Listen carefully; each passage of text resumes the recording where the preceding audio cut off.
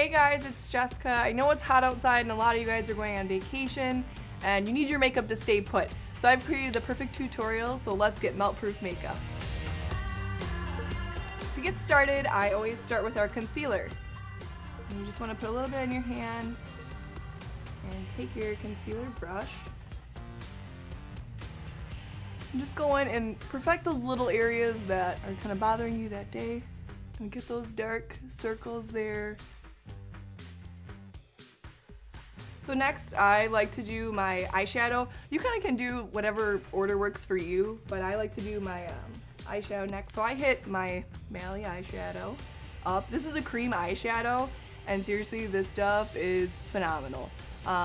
It just helps to kind of withstand the heat, and it stays a lot better than maybe like a powder would. I like to use this, and then if I know I'm going to be going out for a long time, I might hit like a regular eyeshadow on there as well, just to have extra staying power. It's always important to do your lighter color on your brow bone to make you look just like awake and ready for life. And I take my little bit darker Mally eyeshadow and I just pop it in the center of my eye. And again, just using my ring finger, working it out, starting with less product and adding more if that's what you feel like you need. So you want to just really try and get like tight into your lash line there, and this is a super blendable product, which is actually really awesome.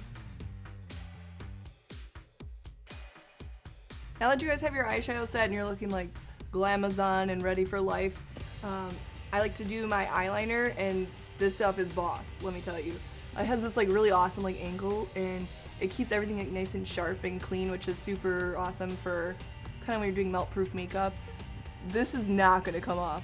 I wear this stuff to the beach just because like when you do it like tight into your eyes, people don't know you're wearing eyeliner, which is kind of awesome. You're like, yeah, I woke up like this. Now I'm gonna start with my mascara, and I can't live without mascara, honestly. Like, I'm a blonde, so I have blonde eyelashes.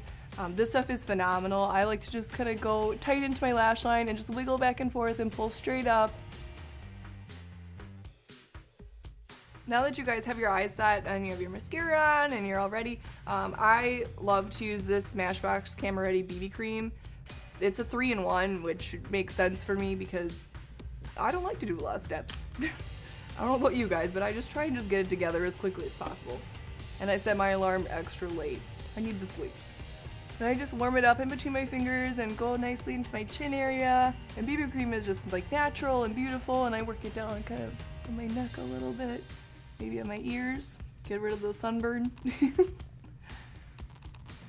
once you have that set, you can use your blush, and it's just like a little stain, which is actually kind of awesome because it kind of like adjusts to your own skin tone and makes it look like you're actually blushing and looking cute.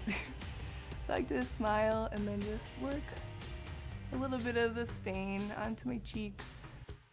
Gives you a beautiful color.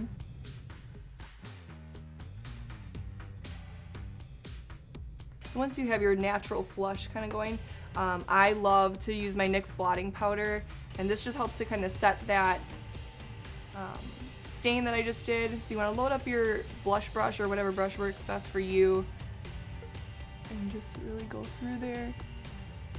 And you could just go in there. And this is a really awesome product to just like bring with you and do little touch-ups throughout the day, especially if you know you're gonna have a long day, or maybe you're just having a bad day and just want to, you know, give a little pick-me-up to yourself. Everyone needs that sometimes. Lastly, I love to do like a fun color for lips and just kind of brightens up your face and wakes you up a little bit. So I have this Revlon color stay, and this comes in like a million different colors, and it's not super expensive, so you can really get like every color if you wanted to, which that's what I normally do. And you can kind of mix and match and figure out fun new colors. And I just start in the middle. And this will last all day.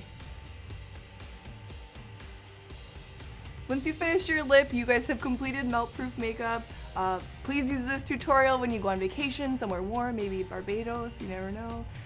Thanks for hanging out, guys. I hope to see you soon.